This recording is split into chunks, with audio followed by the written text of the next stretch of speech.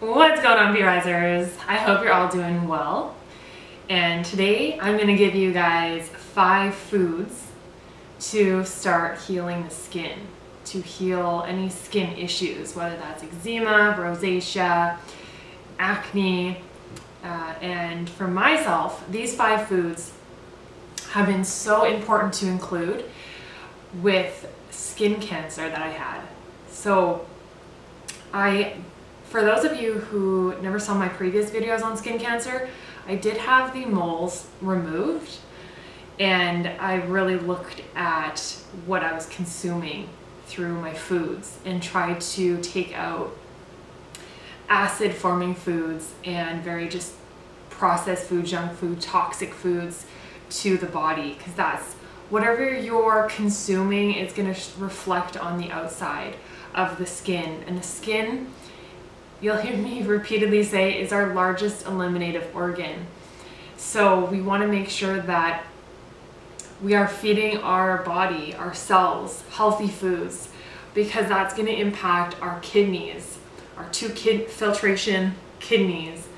And if our kidneys are backed up, then we can get a blowback on the skin. And so the foods I want to give today, you're going to notice a common theme with them, and we'll talk about that later. But the important thing when it comes to healing the skin is making sure we're giving our body everything it needs to thrive. So I really encourage eating a variety of colors, and that has just been so beneficial for me in healing my 2 kidneys and then my largest kidney in the skin.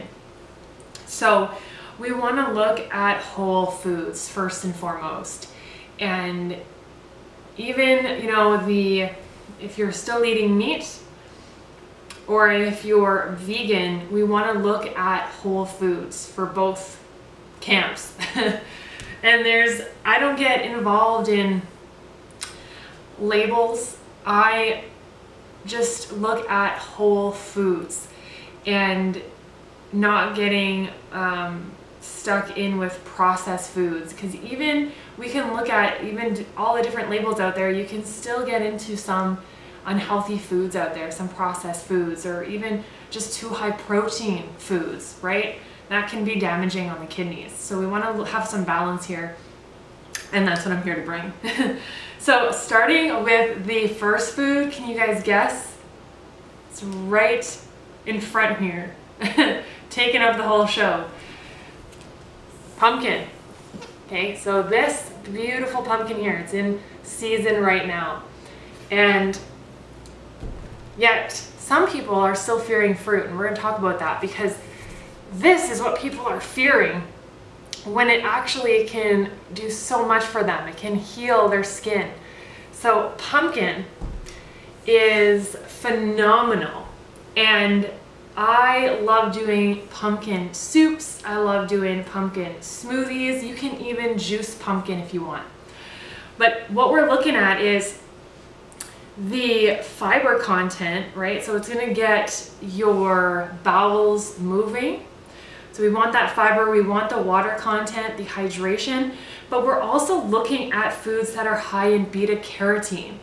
These carotenoids, they are a high antioxidant, especially when it comes to any damage to the skin, right? It's going to look at healing and repairing and going after free radicals. So these cancer, damaged cells on the skin. So beta-carotene is the antioxidant we want, not in isolated form, but in whole form from our food. So pumpkin is phenomenal. Also high in vitamin A, vitamin C, and vitamin E. So I've been getting in a lot of pumpkin lately, and it's so good. So it's it's really beneficial to get that beta-carotene in for the skin, so we can start healing any sort of damage done to it, whether that's from the UV rays, right? Too much sun can burn the skin, but it's also what we're looking at in terms of other foods that we may have been eating that's burning us inside. So we'll cover that in another video, but we want to really take out any sort of processed foods, foods cooked at high temperatures, really acidic foods, and even certain chemicals that we may have ingested can burn us internally. Even some pharmaceutical medications that contain lots of sulfur, very, very acidic and toxic to our body, and that's going to show on the skin, right? Whatever we're putting in our intestinal tract is, if it causes inflammation, our skin's going to be inflamed. So we want to start soothing the intestinal tract, right? First and foremost, we want to start cleaning up the intestinal tract, cleaning up the liver and our kidneys. So we want foods that are going to be easy on those organs. And the next food, avocados, right? Healthy fat. I love even to put avocado on my face if I want to, do something different. But avocados are high in vitamin E, so another high antioxidant, and it's really good at moisturizing the skin. So it's a healthy fat that I really like to look at in the winter time, right? When it can be more dry. So bringing in more healthy, moisturizing fats like avocado, super beneficial and healthy for your skin. The third food we have here are apples. Now I love eating apples. I can eat 3 apples in a row, no problem. They are very good for cleansing out the intestinal tract. High in fiber, but also vitamin C. And that's what we want for our skin as well. We want to start looking at hydrating the body and start bringing in more fiber-rich foods, because that's going to keep the intestinal tract clean, going to also help the kidney stay clean, and that's going to reflect on the skin. So apples, I love. The 4th food that we got here are cantaloupe. Okay, so this melon is high water content, so that's what we want. We want to start hydrating the body. Also high in beta carotene. So you guys notice I already talked about beta carotene. Super important for the skin, that antioxidant. We want to start bringing in these antioxidants to start healing damaged cells. So cantaloupe is phenomenal. So we want to look at bringing down inflammation, and that's where the cantaloupe can really help. It's this melon is one of the best for cleaning out mucus, breaking up mucus, and cleaning up any toxins, residues in the body, and eliminating it out, right? That's what we want. We want to start bringing down inflammation and taking out acids, waste out of the body through our eliminative channels. So cantaloupe is going to help with that. The last food that we have here, and it may be actually quite controversial, which I always love to tap into that once in a while for fun. And we're going to get into is tomatoes. So tomatoes nowadays are getting a bad rap, with lectins and nightshades, and I'm not buying into it though. Now, I do, you guys, a lot of research, especially when it comes to the kidneys and the skin. And what I found is that beta carotene rich foods are so important in healing the skin. So getting in lots of these whole foods, as well as lycopene, another powerful antioxidant. So if we look at the red color of these tomatoes, even you'll see that red color in watermelon.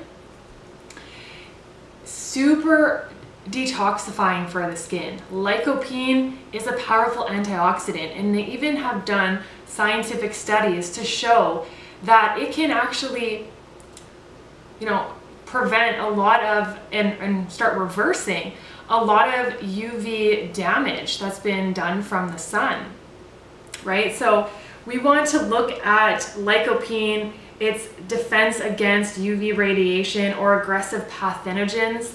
So lycopene, high antioxidants. I love even making raw tomato soup, so that will be in my recipe book. But I love getting in tomato soup. Tomatoes high again in lycopene, water content, fiber, so really good for cleaning the skin and going after those free radicals and even repairing and regenerating some of these damaged cells. So that's phenomenal what we're seeing with lycopene in some of these scientific studies. So getting in the beta-carotene, lycopene, vitamin E, so important for the skin. It's so important to hydrate the skin, look after our skin, and not put harsh chemicals on the skin because that's going to absorb in the body. So always read the ingredients. I always like, if I'm putting anything on the skin, it's going to be coconut oil, right? So that's hydrating. And it's not, you know what's in it. There's not all these thousands of chemicals in the product. So we want to look at the ingredients of what we're buying. There's so many chemicals out there.